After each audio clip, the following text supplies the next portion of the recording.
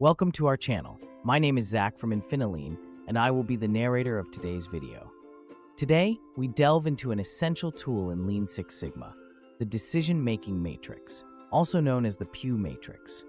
This powerful instrument aids in prioritizing tasks and making informed decisions by evaluating options based on specific criteria. A decision-making matrix can be your guiding light when faced with many choices and variables. Lean Six Sigma, known for optimizing processes and enhancing efficiency, advocates for systematic problem-solving approaches, and this matrix fits perfectly into such methodologies. Firstly, the decision-making matrix is a grid. The rows represent the options you must choose from, and the columns denote the criteria by which these options will be judged. Before building your matrix, make sure to identify all the potential options that need to be evaluated. Perhaps you're trying to decide on a new supplier or selecting a project management tool. It could be anything business-related. Once you have your options, determine criteria that reflect what's essential to your decision-making process. For instance, cost, quality, reliability, or customer satisfaction. Assign a weight to each criterion based on its importance. The higher the importance, the greater the weight.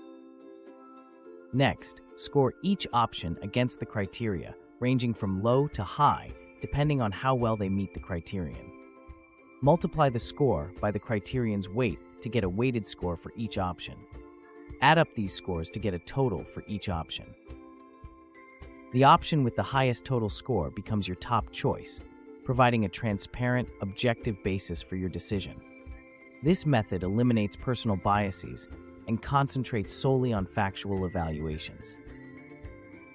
Additionally, the decision-making matrix promotes team collaboration. Team members can contribute diverse perspectives by involving multiple stakeholders in scoring and weighting, leading to more balanced and inclusive decisions.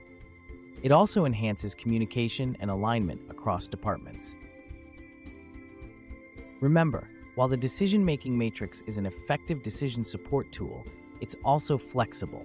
You can adapt it according to your needs or modify the weights and scores as priorities shift.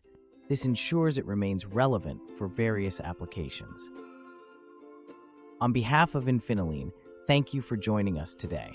If you found this video helpful, please like, share, and subscribe to our channel for more insights into Lean Six Sigma tools and techniques. See you on the flip side.